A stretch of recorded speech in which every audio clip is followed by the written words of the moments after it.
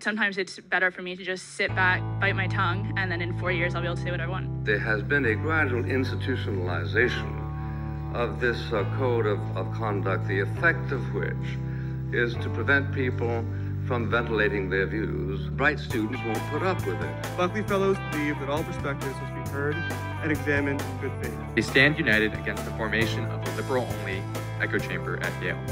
We disagree, we debate, and then at the end of the day, we remain friends. Welcome everyone to Pod and Man at Yale, the official podcast of the Buckley Institute. I'm your host, as always, Ari Schaefer, Director of Communications at the Buckley Institute. Please subscribe to Pod and Man at Yale on the App Store, Spotify, or wherever you get your podcasts. Take a second to leave us a review. It really helps.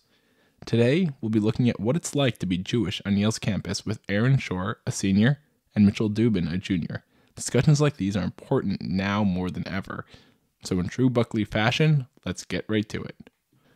Calling all Yale students, alumni, faculty, and Yale community members, the Buckley Institute, through our Fight for Yale's Future initiative, is calling on the Presidential Search Committee to ensure the next president values free speech.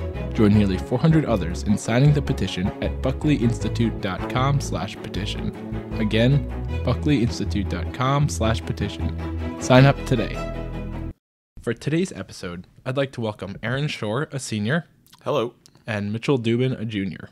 Good morning. In this episode, we're going to be focusing on what it's like to be Jewish on a college campus, especially since the Hamas atrocities in Israel on October 7th. In the past 6 weeks or so, antisemitism has surged across the country, with the FBI putting it at near historic levels. Pro-Palestine protests in both major cities and on campus have regularly featured anti-Semitic chants and calls for the eradication of Jews from Israel. So, what's it like as Jewish students on campus? I will say I don't think I've actually experienced anything where like someone has said something inappropriate to me because of my because they knew I was Jewish. In the past, certainly people have said various things to me because I was Israeli. This time around, I actually feel like people have really just trying to give me a wide berth. People who I know have been kind of antagonistic towards Israel in the past have just largely ignored me, which is fine. These are not close friends, but just people who I would say hi to in the hallways. If I see them in my residential college, if I see them in a dining hall, kind of wave at them, and now they just kind of ignore me. Since October 7th, being on campus has been, I think, nothing short of a nightmare for me. Wow. To give a little context to that, I spoke with my dean just a couple of days ago about the prospect of graduating early, because I wouldn't have said that a month ago or 6 weeks ago. One of the things that we've learned in the last month and a half is that, in my experience, this campus is not a place that has an interest in supporting its Jewish population.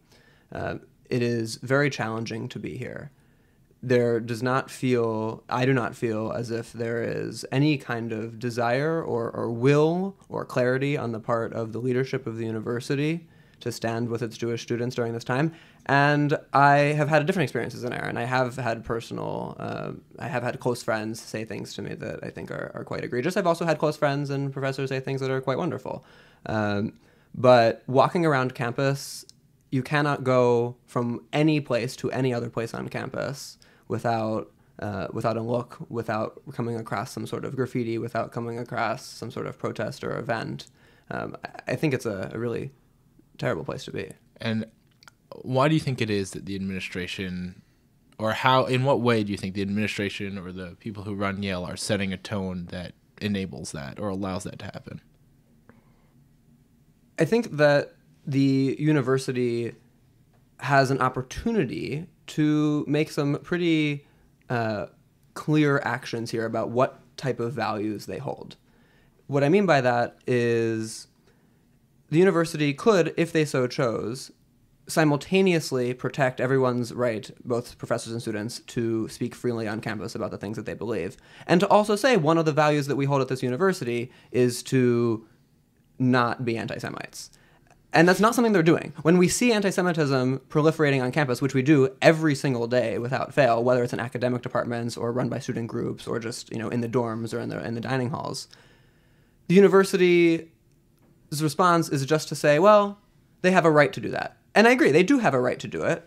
But just because they have a right to do it doesn't mean that the university shouldn't stand up and say, but actually here at Yale, we don't believe in wiping Jews off the map. We don't believe in making this a place where Jews cannot feel safe. And you feel the Yale administration hasn't been doing that? They definitely haven't been doing that.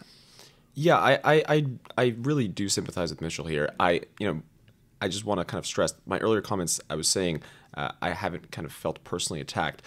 I do, however, definitely feel like there is a lot of tension in being Jewish on campus, and people have been waiting for kind of strong statements from the university, feeling like they are valued and protected, and those statements have really not happened. I think really the university feels very conflicted. They've kind of locked themselves into this trap where for a very long time they have said that they don't really want to get involved in fights about free speech, which, obviously the Buckley organization knows a lot about this, but there have been a lot of there's been a lot of tension around the issue of free speech on campus, and the university has largely taken the position of taking a step back and letting things play out. This time it feels a little bit different because there are people walking around campus like celebrating the murder of people that we know, celebrating the murder of people who could have been us, and the university has kind of refused to do anything about it. In summer of 2020, and since Yale, other universities spoke out about the Black Lives Matter movement to support minority students, black students in particular.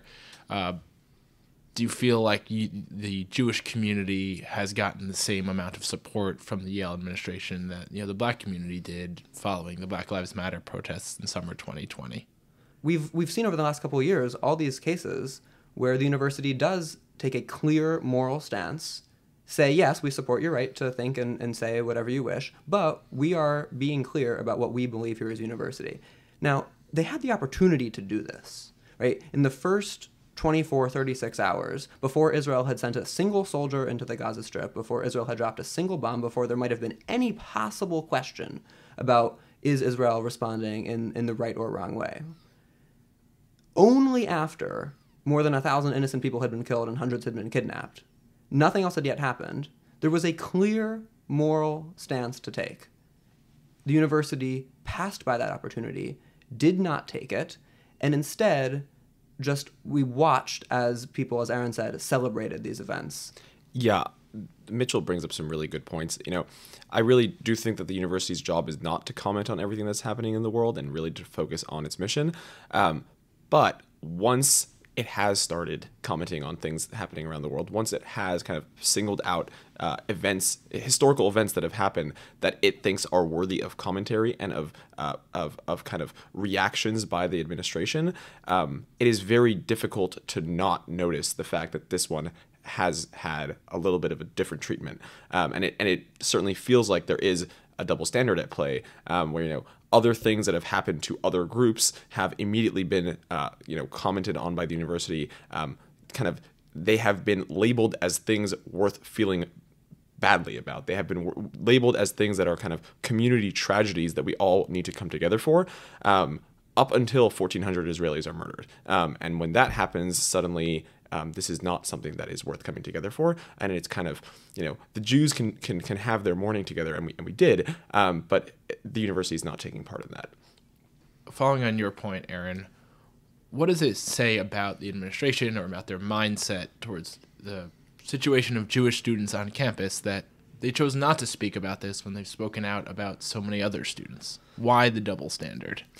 So I think the double standard goes, it comes from a place of feeling like support for Jewish people in a time where things are happening around Israel is kind of a zero-sum question, where if the university comes and expresses support for its Jewish community at a time when terrible things are happening in Israel, it is seen as taking a stance that kind of does not value the experiences or the feelings of its Muslim students, of its Palestinian students, in a way that it doesn't really feel the same way when other things happen. So I don't think when the Black Lives Matter protests were happening, I don't think there was anyone on campus saying, oh, if we come out with support for this movement, the white students on campus will feel like we're not paying attention to them. Or when Russia invaded Ukraine, there was not really a sentiment of, oh, if we come out with support for Ukraine, the Russian students on campus are going to feel like we're not paying attention to them.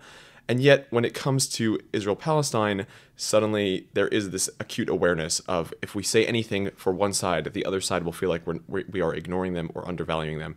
And I think that's a little bit ridiculous. Are you both afraid to be Jewish on campus now? I hesitate to say that I'm afraid, because if I say that I'm afraid, I think I am giving in to some type of threat that may or may not actually be there. Now, afraid and watching my back are two different things. I think I definitely walk around, Aaron alluded to this earlier, I definitely walk around with my eyes much more wide open, and I try to make sure that other Jewish students do as well. If I'm walking around, I might be more careful about walking around with other people. I might make the choice, honestly, of taking my kippah on or off, depending on where I'm going and what time of day or who I'm going to be surrounded with. I am not afraid to be here, but I do think that the way things are going, that I will be very afraid to be here and not in the too distant future. Do you think that being Jewish puts a target on your back, so to speak, on campus? In a limited sense, yes. I think we've seen anti-Semitic attacks happen across other campuses across the country, and I think it's not out of the question that something like that would happen at Yale. Thankfully, nothing of that sort has happened so far. It's just a matter of time, right? And it's just kind of rolling the dice, right? You wake up every day and it's like, okay, there's a small probability that something might happen today, and so far it hasn't, and it might in the future, and it might not. But I prefer to not live in that mindset of just constantly waiting for something to happen. So where do you think this escalation in anti-Semitism or even hostility towards supporters of Israel is coming from? Is it progressive students? Is it right-wing students? Is it students from the Middle East who might have family or personally affected? I think most of this hostility is pretty clearly coming from the progressive left.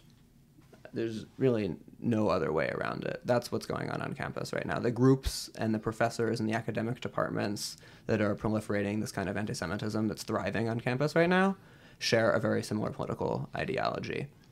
Aaron? Mitchell really hit the nail on its head. I think the first few days after October 7th were really some of the most eye-opening days of my life, where I was kind of scrolling through Twitter and seeing people celebrate the massacre as a victory for the decolonization movement, to a point where they've kind of abandoned all nuance. It's just kind of all-out support for the Palestinians, even when it comes to mass murder of Jews. So you guys have both mentioned DEI, diversity, equity, inclusion, and on campus. Do you feel that Yale's DEI efforts serve Jewish students? Certainly not. I mean, the I in DEI stands for inclusion. I think you'd be hard-pressed to find a student on this campus who prioritizes their Jewish identity, who feels included in any meaningful sense. We have felt like we've basically been abandoned by the university to fend for ourselves. I think that the notion that there is any sort of inclusiveness being perpetuated on campus is a little bit laughable at this point.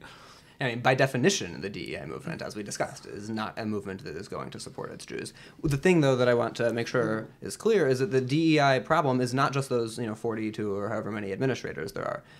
This problem is how the movement, and led by these administrators here, have taken over other spaces on campus. They've completely taken over entire academic departments to the point where you can't even be a Jew and, say, major in maybe 10 different subjects in the humanities. So I want to come back to that point in a second, the event that just happened, but one more question or one more thought about the DEI efforts on campus. So there's a 2021 Heritage Report, looked at the social media posts of several, I think it was like 700 DEI officers at various universities. They found that of the tweets about Israel made by these DEI officers, 96% were critical of the Jewish state. Does that surprise either of you? That certainly does not surprise me. And I think I've actually heard of this report several times in the past few weeks because everyone has kind of come to see it as the writing on the wall. There's no question that the DEI movement has to be completely eradicated. It is not only a cancer for the Jews, but it's just fundamentally anti-Western, anti-American, and it's dangerous. Whatever starts with the Jews is not going to end with us. So, Aaron, I just want to go to you mentioned an event that was co-sponsored by Yale Department that you felt the speakers were making anti-Semitic comments. Do you think Yale should be more careful about which events it's sponsoring? I think the university first just actually needs to take responsibility for the things that it's doing before it can even begin to critically examine what those things are. I think it's very clear that the university does bear responsibility for ensuring that the events that it hosts do not make students feel like they are unsafe fundamentally. And there's a lot of work to be done there, as we very clearly see. The question that I have in my mind, which I don't really want to see the answer to, but I really wonder is, let's say there was a group of students that decided to come together and form the Yale KKK club or a Yale Nazi club, right? Would they receive funding from the university? So when the group calls itself Yale's for Palestine, right? That is a positive vision of Yale's for Palestine, right? It's not Yale's against Jews, and it is good and worthy that we have a student group on this campus that is there to support the Palestinian struggle. However, once that group organizes an event on October 8th or 9th celebrating the resistance after 1,400 innocent people are slaughtered in their homes, right? They have completely lost all legitimacy. That is not Yale's for Palestine. As a matter of fact, they are Yale's against Palestine because now tens of thousands of Palestinians are dead because of the war that started because of this thing. This is not a celebration of the resistance. This is a celebration of death and a celebration of the murder of Jews. And we need to be very, very clear on that this is not a positive vision of Yale's for Palestine. This is Yale's for killing Jews. So what do you think the university needs to do to make Jewish students feel more comfortable on campus? Outside anything beyond just at least supporting you, which is a low bar, but is there anything they could actively be doing to make it easier to be on campus?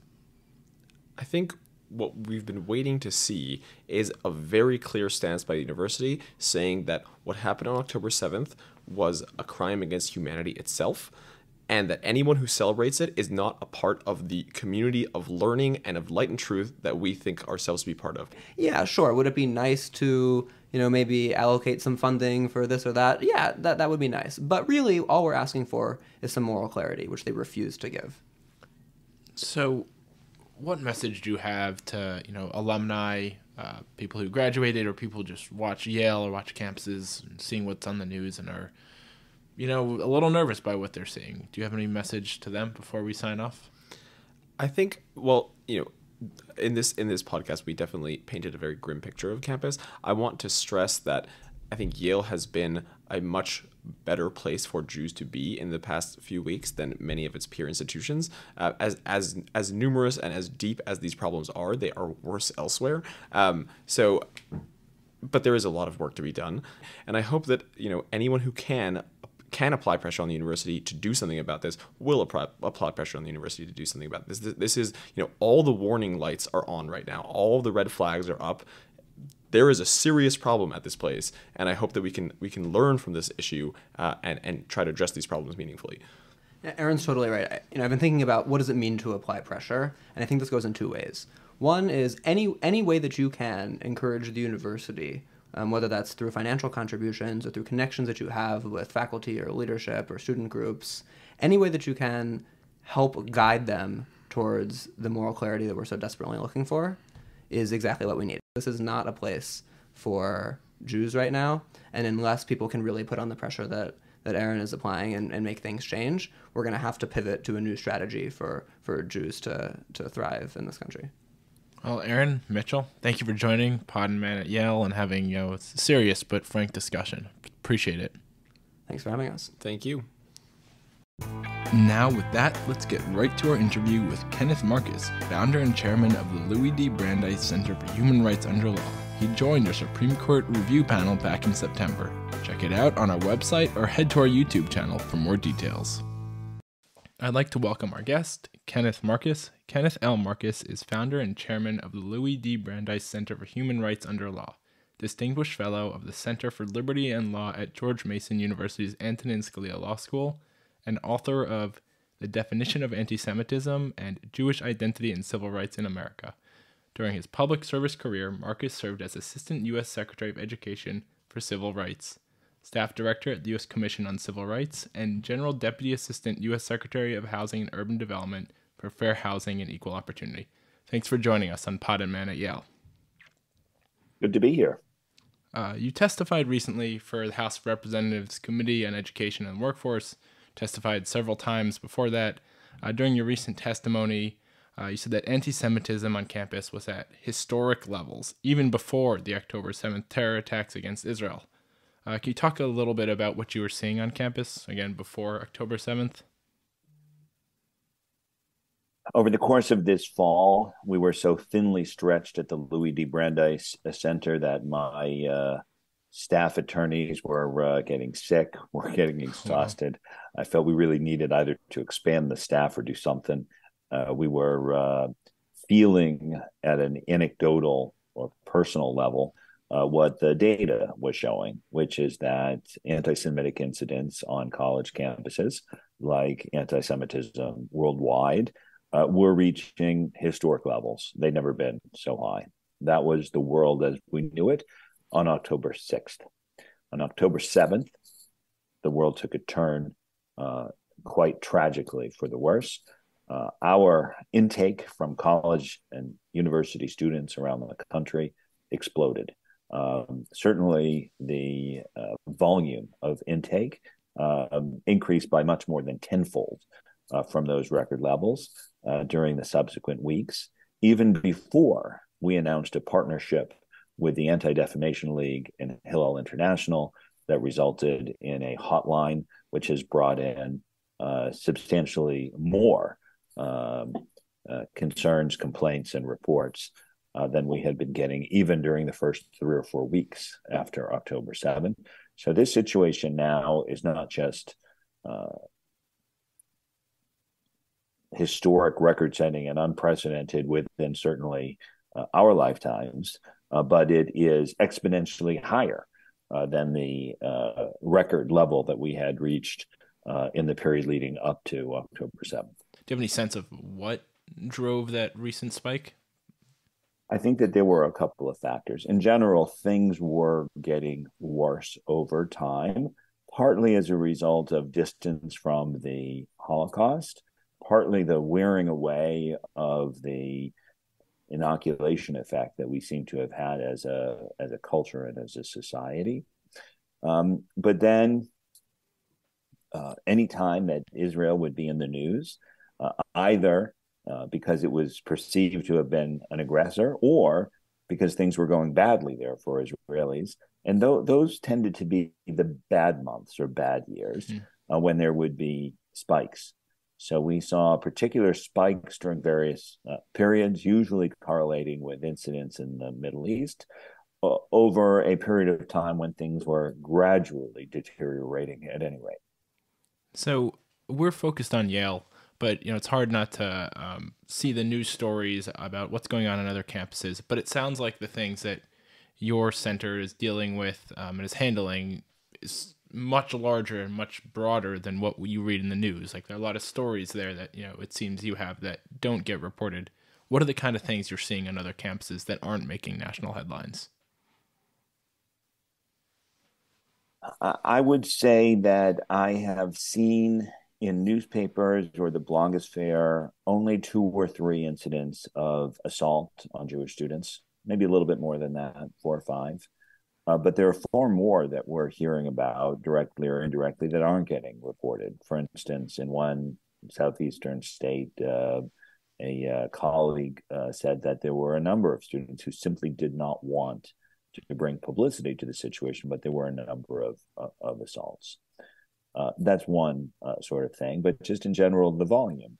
We hear about a few highly publicized incidents, often at universities that are well known, either because they're large or prestigious or in major media markets. But there are also incidents in many other places.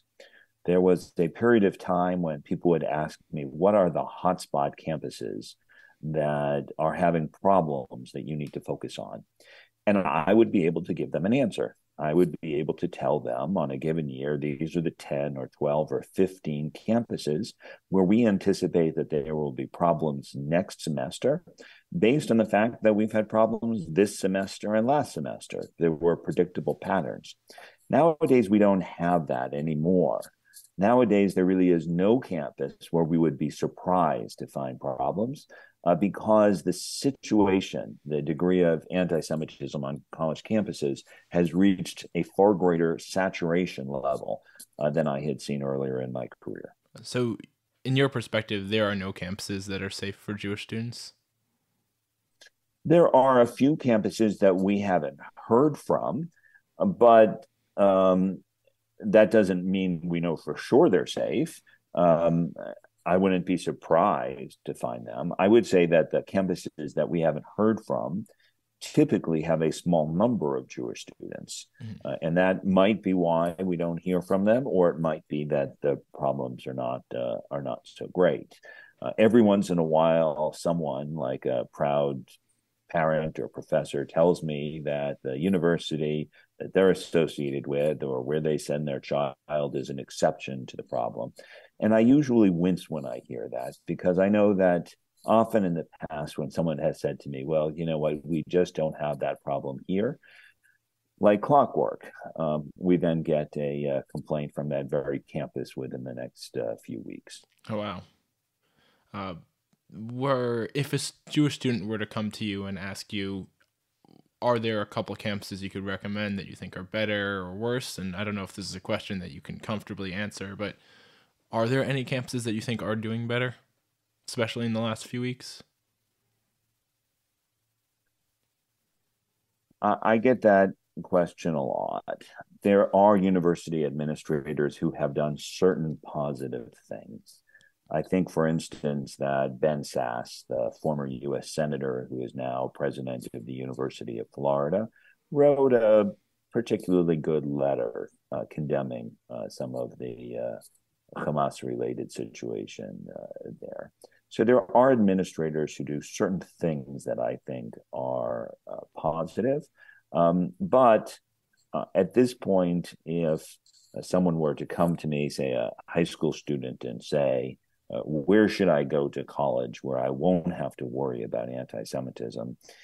I really can't tell them that there is any place in the United States where they won't have to worry about anti-Semitism. There might be a few places that have been particularly ugly lately, but they really ought to make their college decision based on certain other factors, maybe asking specific questions about some campuses that have had particular problems, but without any particular confidence that if you go elsewhere, you will be completely safe.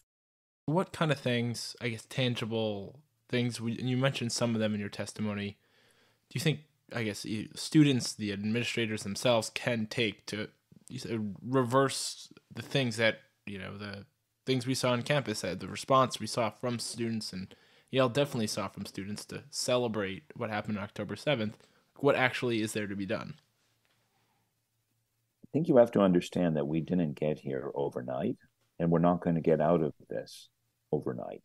This is not just a random or organic response to one historical development. This is something that had to take some time to evolve. This notion that we could, on some very fine college campuses, have this extraordinary celebration of atrocity and have groups that are claiming not just to agree with the terrorism, but to consider themselves to be a part of that movement. I think you have to look at everything within an institution, starting perhaps with diversity, equity, and inclusion, the part of an institution which is supposed to deal with problems of this sort, but which in fact may be exacerbating them. I think you have to ask the question, when we pour such resources into programs that are supposed to enable us to live with greater respect and dignity and gentleness with one another, and yet we're seeing exactly the opposite. What is driving this.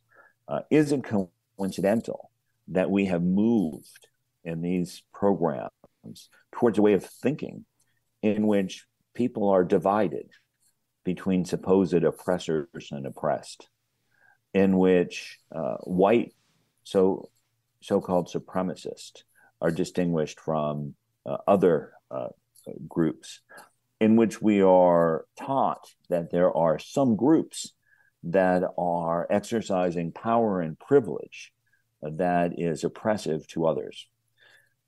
It is unavoidable that some minority groups end up being castigated, stereotyped, and marginalized as a result of this process. Whether Jews, Judaism, Jewishness, and anti-Semitism are added to DEI or not, what we have in DEI is an ideology in which it is all too easy for people to think of Jews as being the hyper-white supremacist group. And this feeds exactly the sort of ideology which seems to be leading some people to support the worst sort of terrorism. It's not just in DEI programs. I would say it's especially ironic and unfortunate when it's in DEI programs, but you can see it in curricula, you can see it in academic work, you can see it throughout our elite cultural institutions, including especially colleges and universities. So I do have to cut it. Yeah, we make it pretty short because the Shabbat's coming. So I do have one last question. This is a little more general, more broad. Do you have a message for Jewish students on campus who are worried about just being Jewish on campus? I spoke to a few for the other part of the podcast. Message for them about how to go about their time on campus, and maybe any thoughts for their parents who are worried about their children's safety? I can't tell them not to be worried. This is a dark time. It's important to take precautions in order to be safe. At the same time, I think we have to remember that we're not alone, that there are friends and allies to be found, and that one should not indulge in paranoia or undue pessimism. Moreover, it is not decided in any historically inevitable way that what we're seeing now will continue to get worse. It is, I believe, in our hands. It is not too late in America or in this world. We are still surrounded by people of goodwill and good character who I believe remain very much the majority in this country and perhaps in this world. But we certainly do have risk. What we've seen has been a worsening problem, and it could get much worse still to come. However, if we fight it, if we make it our mission to say we will not let this happen again, it is certainly possible that we can turn this around. And if it is possible that we can turn this around, it is necessary that we do everything we can to do so. Well, thanks so much. I really appreciate you spending some of your time with us. I know you're very busy, so thanks so much for joining us on Pod and Man at Yale. Very good to be with you. That wraps up an important discussion on Pod and Man at Yale. Hit the subscribe button if you haven't already. And always remember, for God, for country, for Yale, in that order.